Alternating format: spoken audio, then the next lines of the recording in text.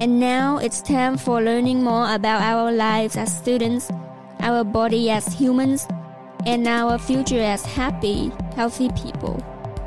The APU and AUV Podcast Network presents the Student Health and Happiness Podcast with your host, Dr. Russell Freeman. Hello, everyone, and welcome to our Student Health and Happiness program. I'm Russell Freeman. I'm a professor at American University in Vietnam, and I teach health science and martial arts philosophy.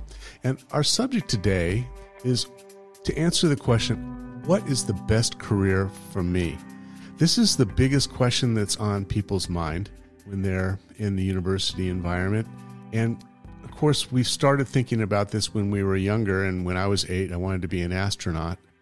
And as I started to age, of course, my idea of the best career for me changed depending on what people told me, what I saw, the way the world was, and whatever mood I was in.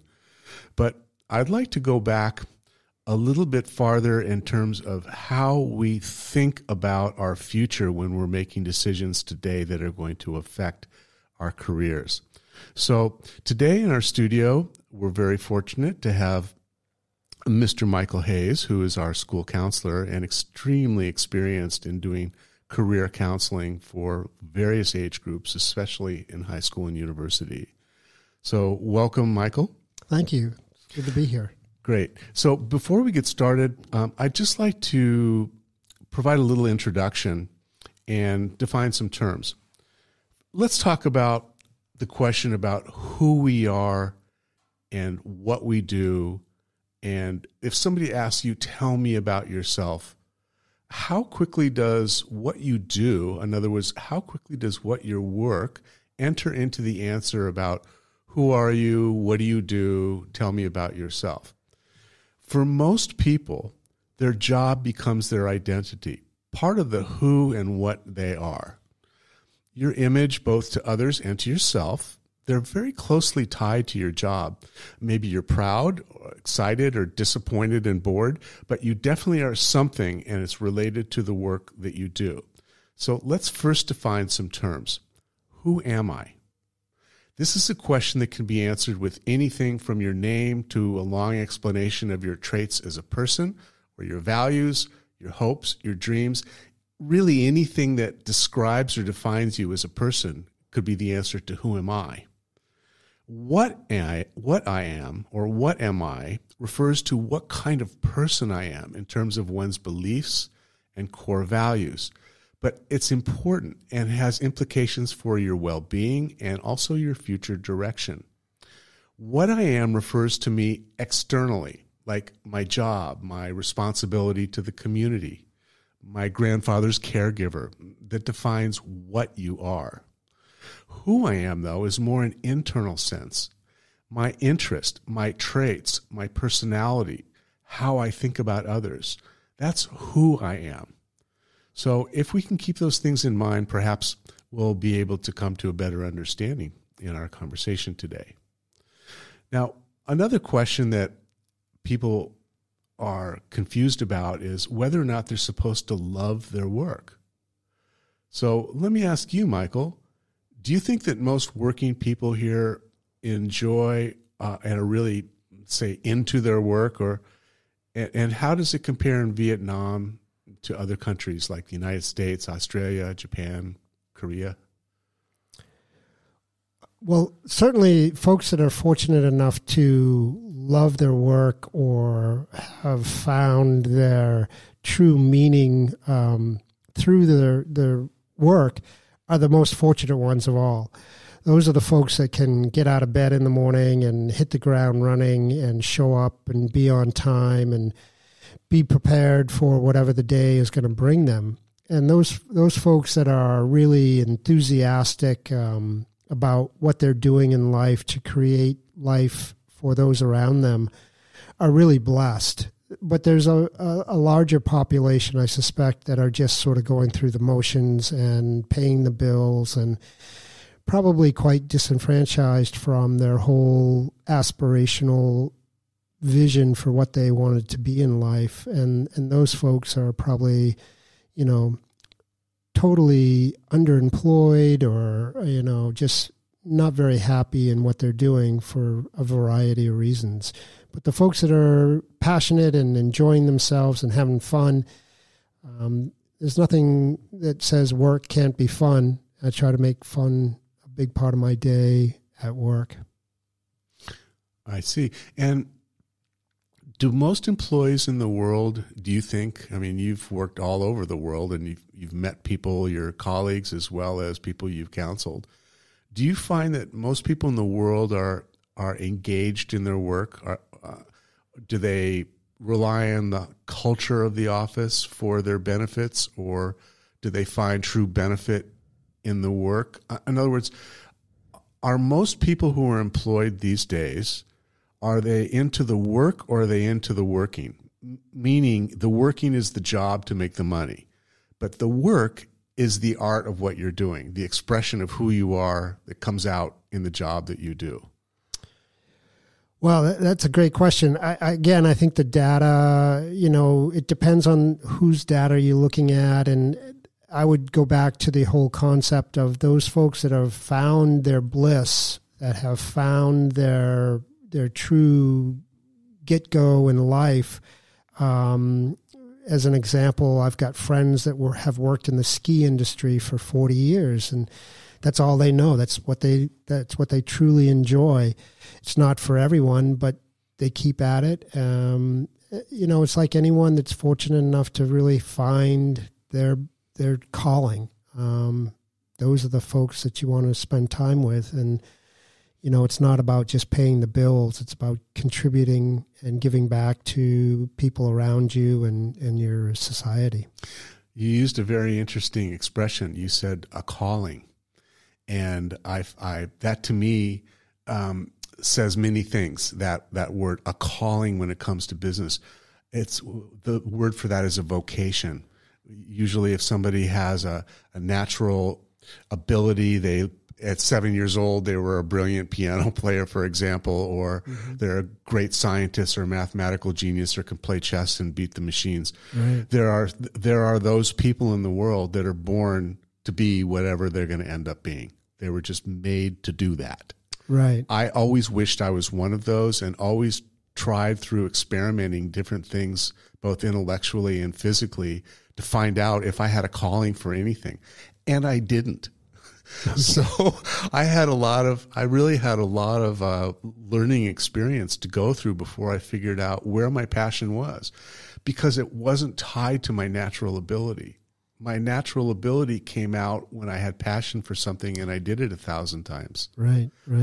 I didn't have that window that was already open for me because I had a family business to go into, or because all of my family were musicians and I was born with that gift. I didn't have that. I was just a normal kid that wanted to have a job that I liked, but a life that, was supported by my job, not the other way around.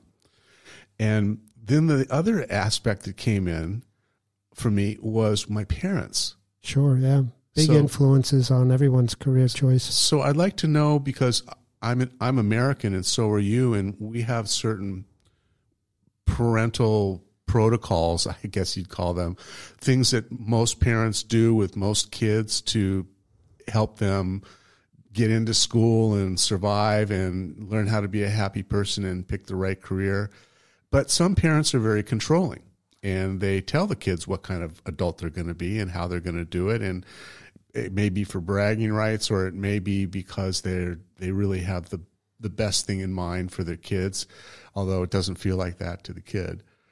So have you found that parenting has a different, bigger, smaller, or different effect here in Vietnam or in other countries than in Western countries?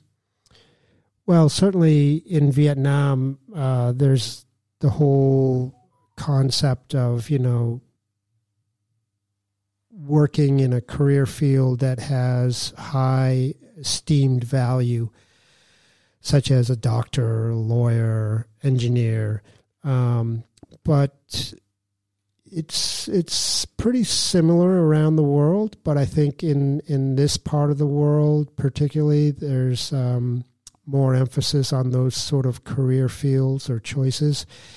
Whereas folks like yourself and myself, being from the U.S., I was given certainly a lot more latitude in my choice making. I was not really hindered in any way other than my own motivation. And so I chose to do things that I found were motivating to me, but they weren't always things I'm sure my parents were really excited about.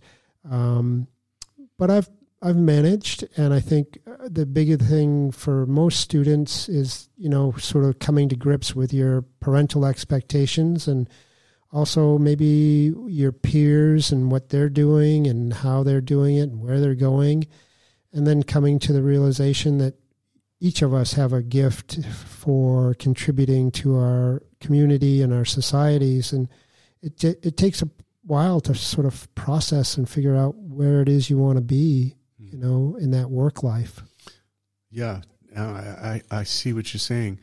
Now, there's parents that tell you, I just want you to be happy, find something that you love, and be a good person. There are parents that are going to tell you, you're going to be a lawyer. Right, that kind of thing.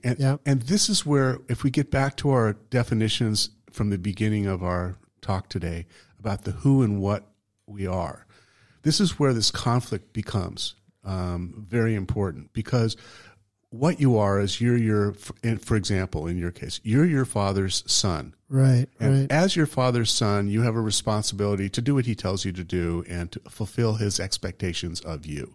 So that's the what of who you are in this situation. The who of who you are is, you don't love science. You love reading. You love travel. You love cooking. You don't love any of the things that he wants you to do for the rest of your life. Right. This is a conflict. So very big conflict. Who do you choose? Do you choose pleasing mom and dad, or do you choose being true to yourself? Now, this was never a choice before in most cultures. People were born into either the status level, the locale, or whatever condition, whether it was poverty, success, farming, or trade. They were born into that situation. Yep. There's a lot more freedom nowadays. And there really wasn't a question of, I think I'd rather be a lawyer than a doctor. That didn't come up for most people. But now it's a much different situation. Very big choices facilitated out there. Even more so by the internet, by international schools, and TV, and all this other thing. So, how does somebody resolve? What's the math for doing for resolving the conflict between who and what when you're making a career decision? Well, I tell a lot of my students, let's just get to college, because, again, the data supports those that get a college degree. They tend to have a higher level of satisfaction in life. They're going to make a little more money in the long run. Let's just get there. University experiences will open up a lot more opportunities to those who choose to attend. It's not for everyone. There are other options, but it's a good option for a lot of people. And, your parents may want you to be a lawyer, but let's just get you to a university, because by 3 or 4 years from now, the landscape's going to change dramatically. And there'll be more information. You'll be a different person in 3 or 4 years.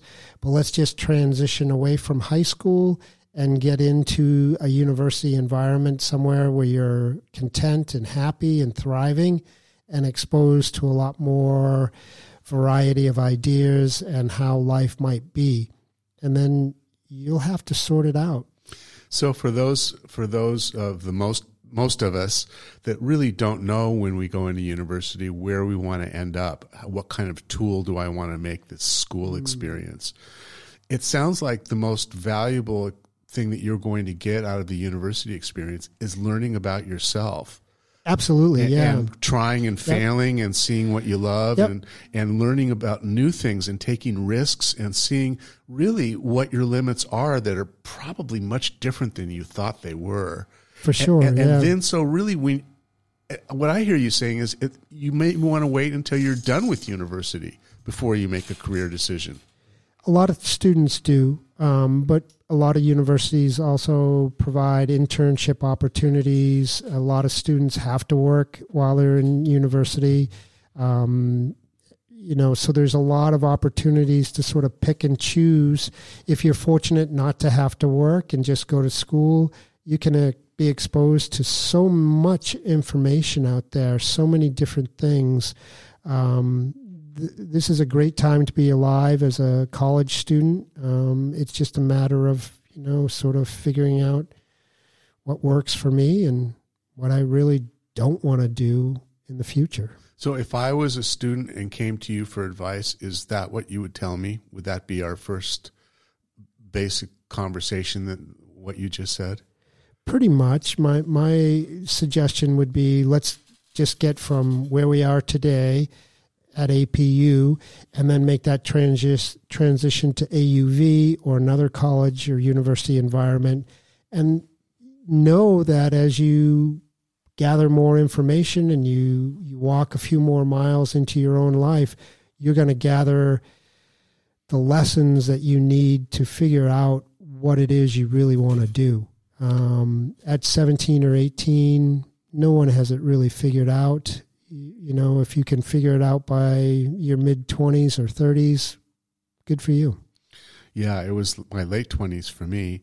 So in your experience, how do most students choose their careers? We do a lot of testing here at APU.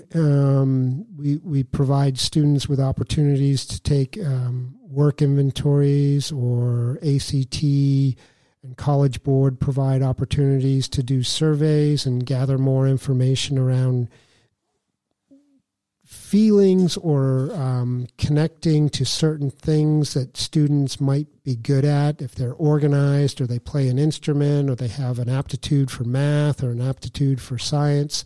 It'll help sort of guide a student in one direction. Doesn't mean they're going to end up on a particular path to being a PhD in biology or anything, but it's going to pull them in a direction and give them a starting point.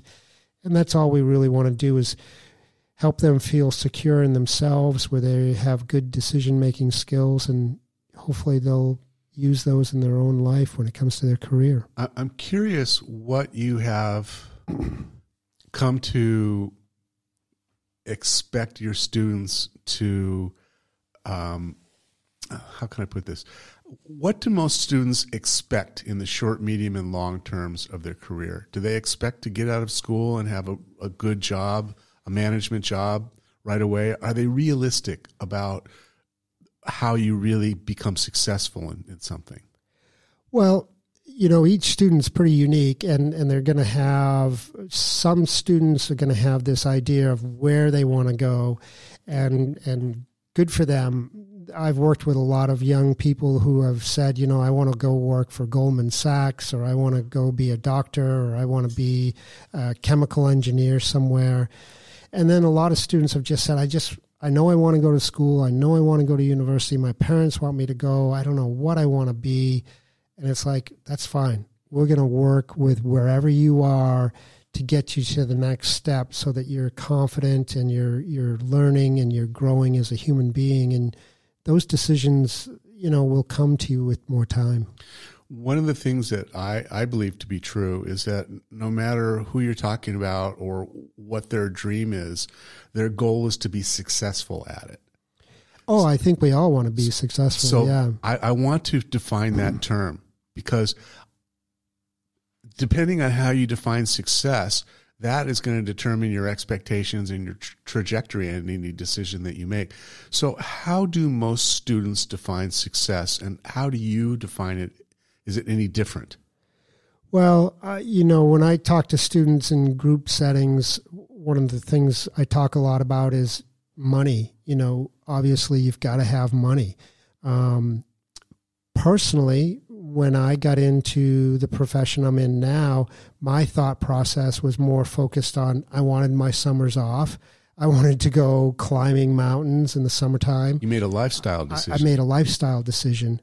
But a lot of our students that I've encountered over the years, they're more focused on, things, and that's all good and fine. And so you have to help them understand that, okay, if you want a boat, a yacht, if you want a helicopter, if you want a pilot's license, if you want a Porsche, you're going to have some money to go with that. And so you've got to pick a profession that's going to allow you to do that. And, the more money you are seeking to get to have that lifestyle, the harder you're going to work. How does a student make a transition from dreaming about success to actually achieving it through their career choice? Wow. That's a great question. I've seen students who have invested in the stock market. I've known students that have done TikTok and YouTube videos, and they've really started a process where they're becoming very self-supporting through their own efforts. And I've also known students that have had businesses on the side, and then, they didn't go to college and they kept growing their business and they were hugely successful. So it really comes down to individual strengths and preferences, individual visions for their own personal future and where they want to go. Do most students have a sense of evolving as the world evolves with their career, or do they see it as a snapshot as they're preparing today for what the snapshot of the career looks like now? And by the time 6 years later, where they're actually in the middle of it, the career has changed, the world has changed, and they have changed. Do they factor those things into the mathematics of career choice? We talk a lot about being a lifelong learner and not being afraid to take on new information and figure out if it's a good fit for you and adapting to the current circumstances, because as we've seen with the internet, things change very, very rapidly. You can't just say, I'm going to do a specific thing today and then stop learning about it. There's very few careers that allow you to just stop. You have to continue to evolve and grow and stay curious about how to improve yourself and how to be, more of who you really envision yourself being in the future. I've always used, I'm not a counselor, I don't have the experience that you have, but in my own situation and when I have talked to young people about this, I basically divide my decision-making of career choice into seven parts. And the first one is the most obvious and easiest choice. Do something you love, something you have passion about. And this is philosophically, we've always heard, if you have passion for your work, you'll never work a day in your life kind of thing. Sure. Yeah. So the really lucky ones are the ones that have passion and talent together. The second level would be you're talented and you have ability and it's easy for you. You may not love it, but you're really good at it. Right. The third is it's something that you can do and it's okay. It's acceptable. It's sufficient. The third is I don't know how to do it, but I can learn it and it's desirable. It's something I'd really like to do. Okay. And I can learn how to do it. Yep. The one below that is I can do it, but I don't like it. And then the one is that I can learn it, but I don't like it. And Right. the other one, the last one is there's no options. I got to do what I got to do. Right. And that's kind of the life cycle for most human beings is we generally start at the bottom of that Right. list. And if we're fortunate enough, we'll work our way through until we find that thing that really makes us whole and makes us complete. And allows us to be blissful and in the moment where money's great. I love it. I want more than I can imagine, but I like doing whatever it is I'm doing, whether it's running a soundboard or being a counselor or, adjusting someone's back as a chiropractor. So I guess we agree that the combination of passion and productivity are the ideal situation. And that's really what people should aim for, is as high as they can get on that scale. I would encourage that for sure, because if you're using your brain as opposed to your brawn, your brain, as we all know, is going to outlast any brawn or in the long run. And certainly if you keep your brain sharp and you stay healthy, your level for expansion and creativity is just going to continue to grow as we age. And so it's going to, serve you best in the long run. So maybe you need to, in your mind, when you're making a choice now, project what are you going to be like when you're 40? What are you going to be like when you're 60? And will you be able to evolve, or will this career be able to evolve to keep you on the right track to having a passionate life? That's the kind of question for someone who's maybe in their 30s. But when we're talking with students, they're much more grounded in, the immediacy of what's going to happen like next year. How did you do it, Michael? Tell us about how you ended up in this chair. I was very fortunate. I went to college and university, and then I worked for a number of years for a large company and had a certain level of success. And then I took a right-hand turn and became a ski bum and loved skiing and teaching kids how to ski. But I always had this dream of going to graduate school, and that happened. And I just happened to get into education, and my advisor said, well, you don't really want to be a history teacher. You want to be a guidance counselor. And he was right. And it's been a great opportunity for me. I've enjoyed everything I've done over the years. I've traveled the world. I've interacted with families and students in more countries than I can imagine. And, I've been truly blessed. And I would say that if you have that sense of gratitude for the things that come into your life, whatever career you have will be much easier. But if you can forge a gratitude and a passion for what you're doing, you're going to have a great life. How old were you when you figured out what it is that was really the best career for you? I think I was 65. I'm still working on it. I love what I get to do every day. This is a good example, working with you and the faculty here at AUV. It's a great opportunity for me to grow and gain new skills and make new friends and hopefully contribute in a real positive way to the things that are happening on our campus. I see. I was 30.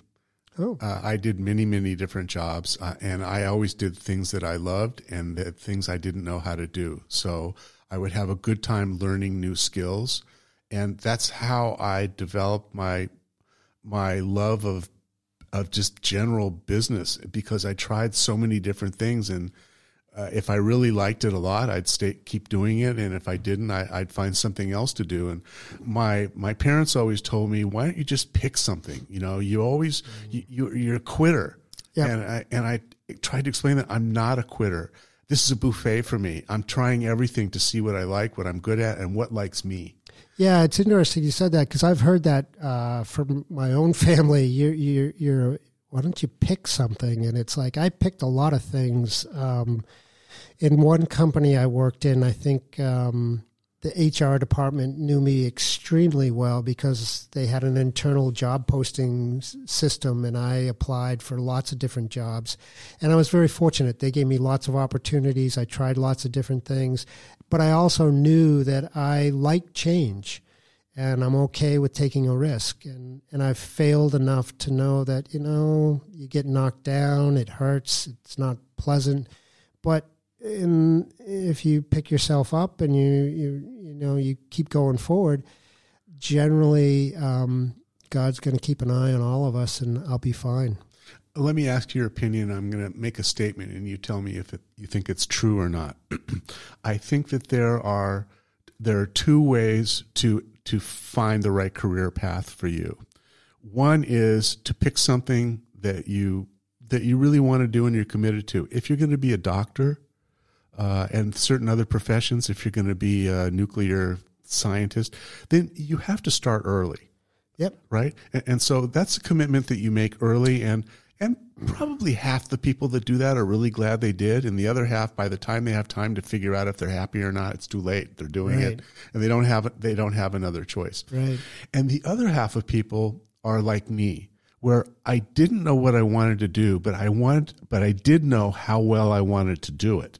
Okay. So I just knew that whatever it was I chose to do, I wanted to be the best at it, or at least the best that I could be at it. So I sought skill training in university. I wanted to learn. I wanted to discover what is it that everybody has in common, and what could I get good at that would help empower me in any career decision or any social situation. And I became a speech major. Okay. I tried 5 different majors. I was a senior before I declared what my majors were in university. They kept bugging me every year, and I really didn't know until I was a senior. I'm going to be a speech communications major. Why? Because communication was the only thing that I found that people had in common, was the ability to communicate. And the better they were at it, the better results they got in whatever they were doing or whoever they were with. Absolutely. And so I fine-tuned my 2 skills. One is my communication skills, and the other was learning how to learn. Those are the 2 things, and learning how to fail. Those are the 3 things, because learning how to fail is not learning how to get bad at something. It's learning how to recover from failure, get up and do it again, and then succeed, or keep doing it until you either get it done or you realize you don't need to do it. Right. So right. I was really looking for life skill training that was portable. And that's why I became a chiropractor ultimately, because it was a body of knowledge that I could take with me wherever I went. All I needed was my head, my heart, and my hands. Sure, yeah. And it worked out well. I've been a chiropractor and a teacher in 5 countries. Yep. Well, there you go. In my 70 years. And every one of them was a new experience where I started off knowing only half of what I needed to know. Right. And I did the same thing in my careers that I did in school and my early jobs. I took jobs that I could learn and that I could benefit from succeeding in. And then I either moved on, or I built upon it, or I stayed with it and got better at it and kept it as a life practice. Why not? So, Michael, would you like to leave us with any suggestions or any words of wisdom for our listeners today? Well, I'd say our conversation today has been really insightful, and I would encourage anyone who's got a question about their career path or their career journey or how to pick a career, that it's not really that complicated. And one of the best things you can do in your life is to build a close circle of friends who you trust and admire, and hopefully have people around you that support you in whatever vision you have for yourself going forward, and rely on those people and use them to help you get where you want to go by just being a good human being. Very good. Thank you so much. And that's it for our show today, everyone. Thanks for